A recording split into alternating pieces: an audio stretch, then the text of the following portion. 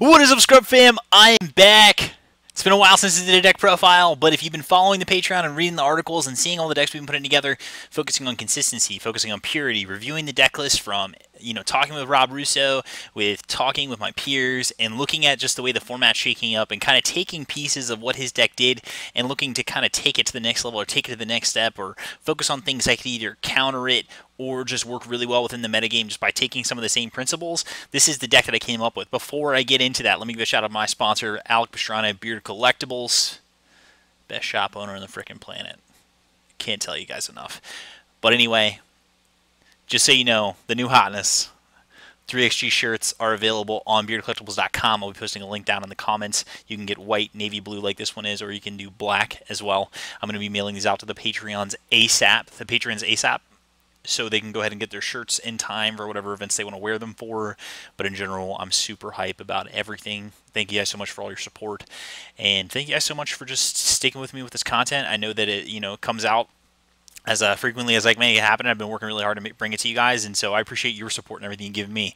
So let's go ahead and jump into this fresh deck profile. Also, just know that following this deck profile, there's actually going to be a video of a game that I played with the deck itself, so you guys can actually get a feel for it and see what happened and took place, because this deck started as a theory. I played some games with it, and then in general, it's been really solid so far. So I went ahead and posted a game with this deck profile too, so you guys will be able to watch that too.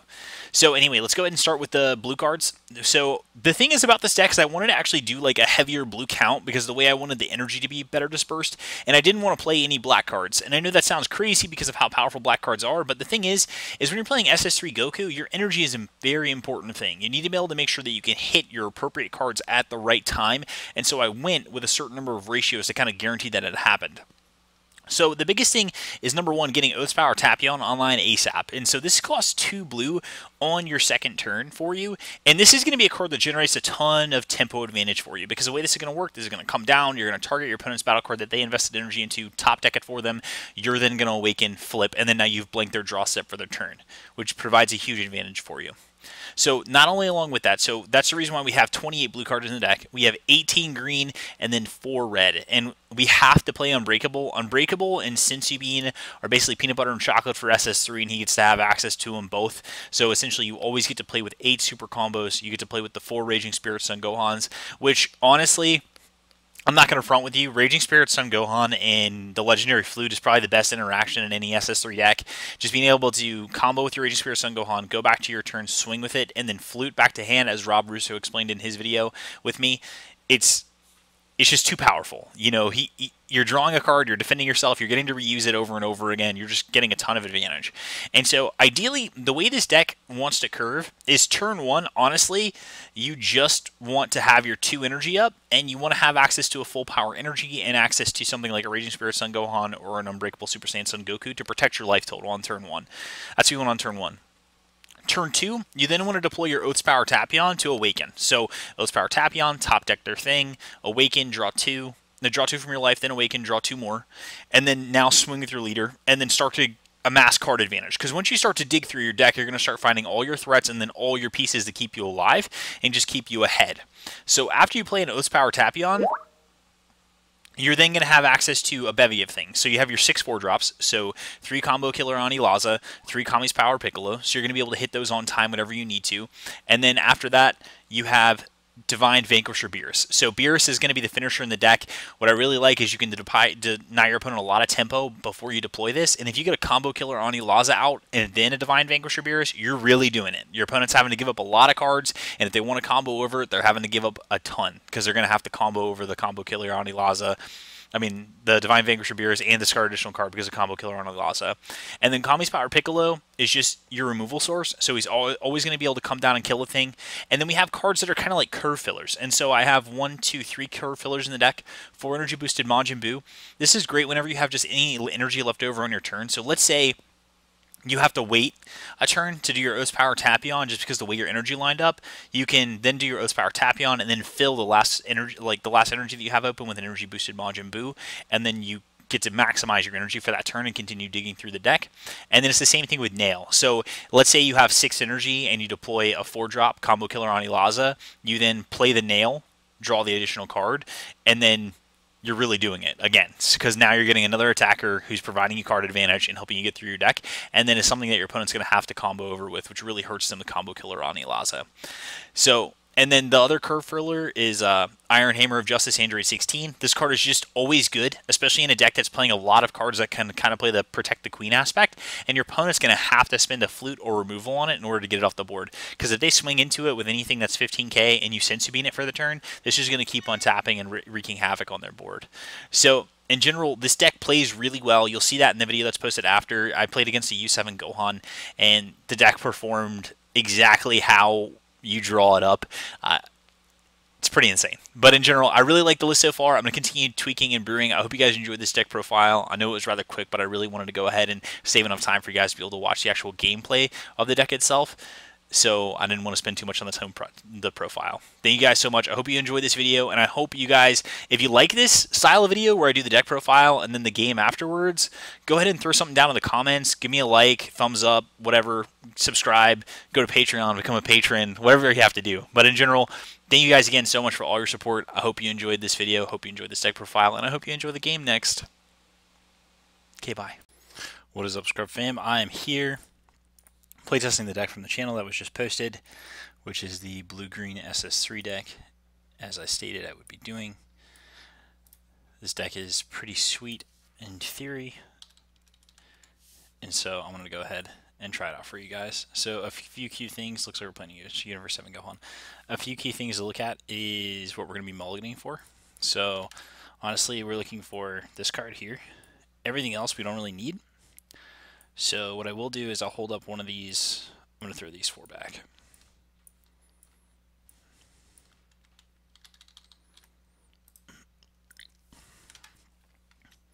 Okay, this is actually not bad at all. Set up life.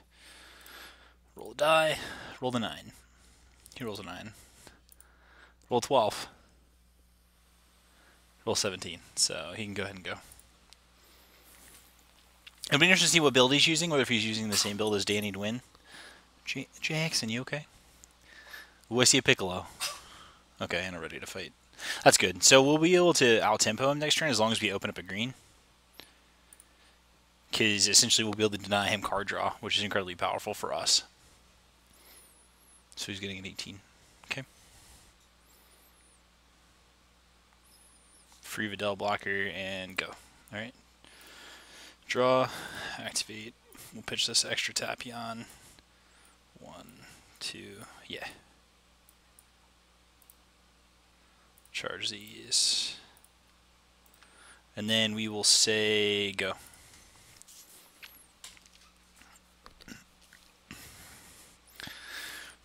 Let's see if he attacks first. If he attacks first, it's going to be huge for us. Because right now he's already starting to be low on cards. So I could really see him doing this, unless he plays another Piccolo this turn to swing with. Ooh, okay, he's playing another 1-drop.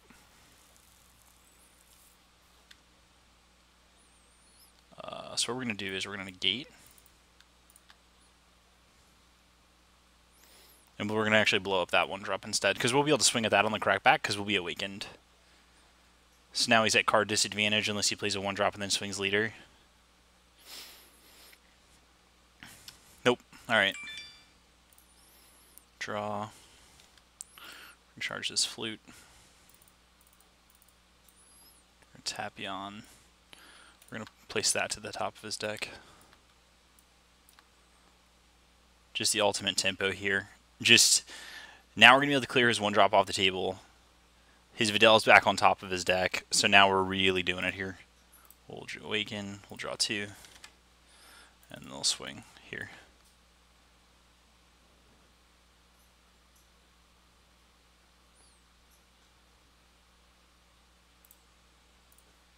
And not comboing.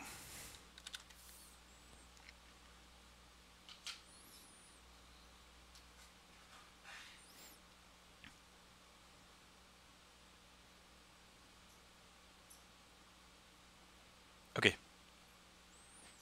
That's fine.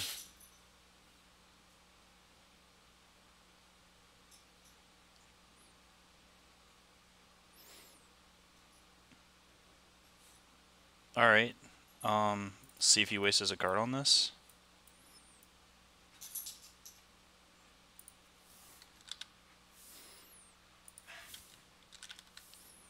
Because we know his draw step's blanked, because his draw step is just Videl. So at this point, we're really doing it. Oh, wow. Okay. We'll pass turn back. He's way behind right now. Because we know he's drawing the Videl. And then he has to swing leader first, unless he has another one drop.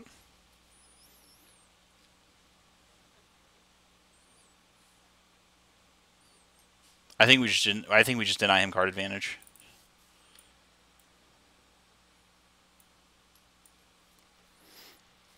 This seems like the best play right now. Yeah. 0 cards in hand. Oh, man. This poor man's. Certain charge. Do you want to be greedy? I think we charge this. And then we swing lead.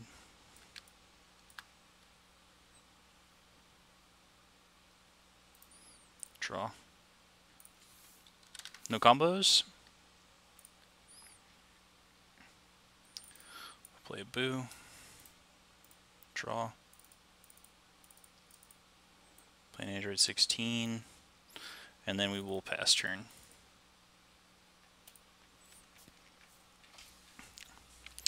Now this guy is severely behind on cards. He's down 8 cards. He's got to deal with the Android 16 that's on the board. He's going to be able to combo with the Android 18 unless I can stifle that again this turn, which is possible. Is he charging? Because essentially, like, if we keep his hand low and we just get to play a Beerus, oh, this is great.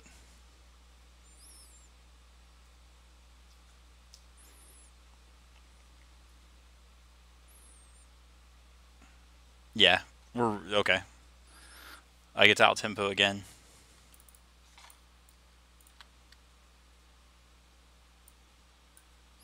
Yeah, we're just killing him on tempo. He's gonna have to scoop soon. I think once the Beerus comes down, that'll kind of just be a wrap for him.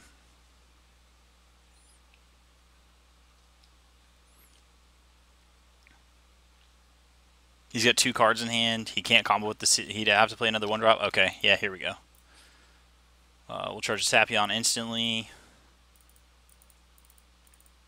Play Vanquisher Beerus. Swing you.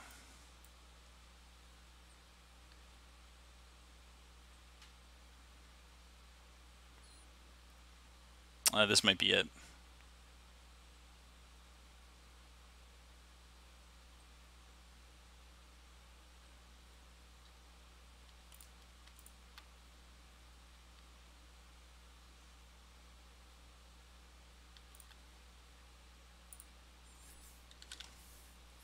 Yeah, wow. Okay, so he's down to 0 cards in hand. He's going to take the 2.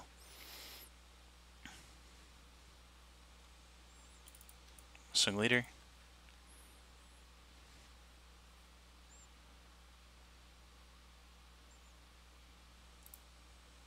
Draw. He has to start trying to get cards back.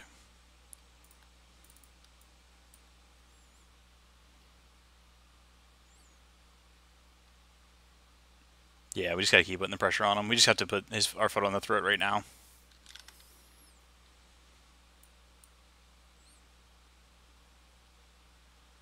He's in super combo. Okay, that's fine. 1 super combo down.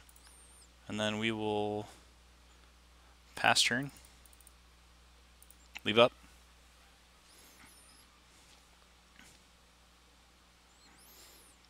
Turn 4, everything what he can do. He can't play the 5-drop go on this turn. He can play the 3-drop go on and get value off of that and then awaken.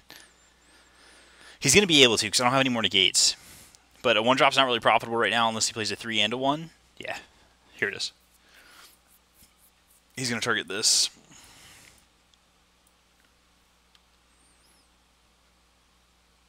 This is where he starts to gain card advantage back. Hopefully we can close the door on him next turn.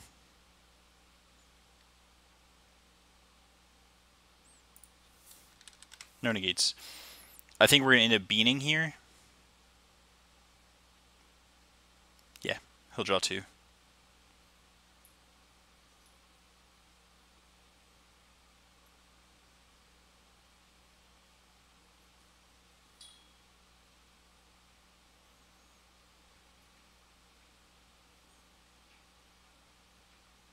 Oh, he's just going to 15? Yeah. We'll bean.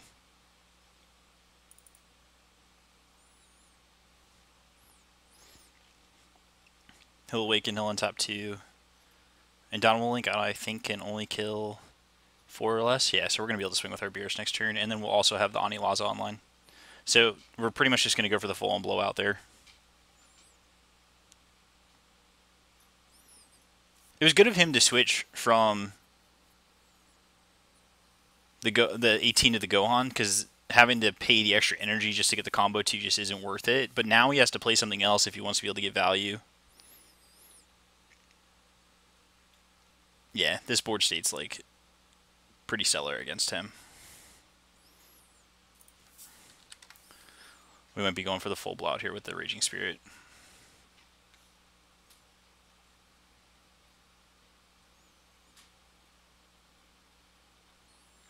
Unless he combos. But if he does combo, I'll just tandem. Ah, there he goes. Go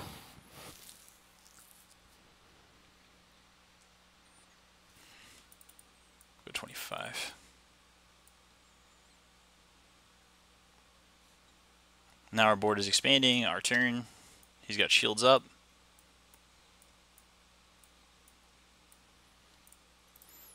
Draw. We only need 2 green, so we can hold up blue.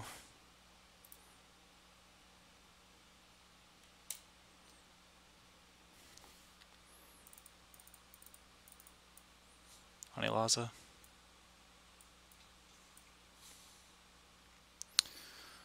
And then we're just going to go face.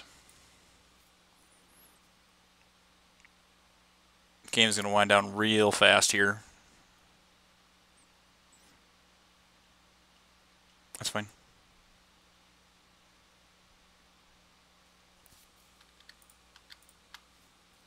Audio. That's 3. You're going to sack your board? Okay.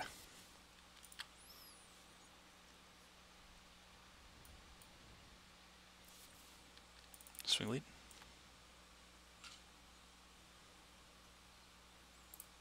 Draw. No combos. Swing lead.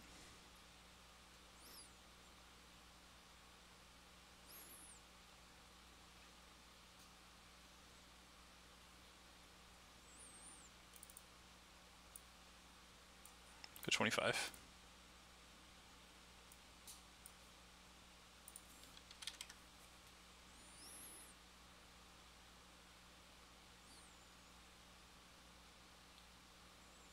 Okay, we're gonna flute. Draw.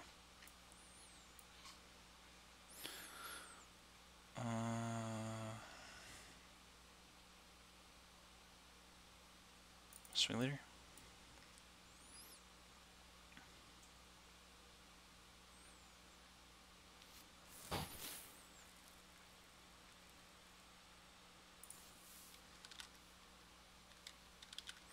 No combos. If he combos, he's gonna have to discard.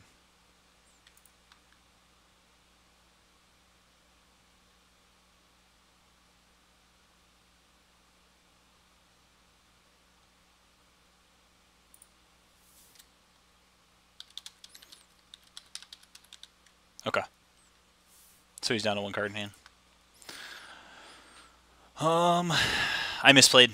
I should have fluted the Videl back to his hand so I could have gone for game. That's gonna suck. Cause yeah, we'll swing.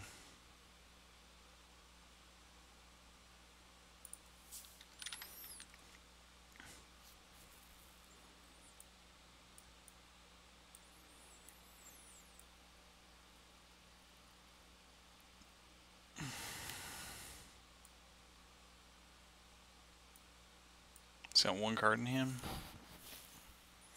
I could be greedy and get a nail on the board.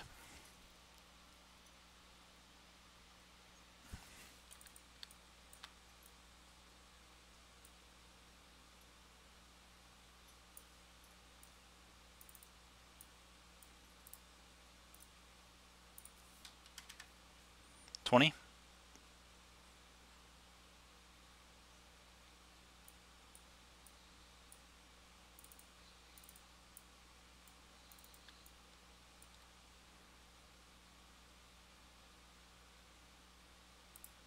Oh, yeah, way ahead. Good game, man.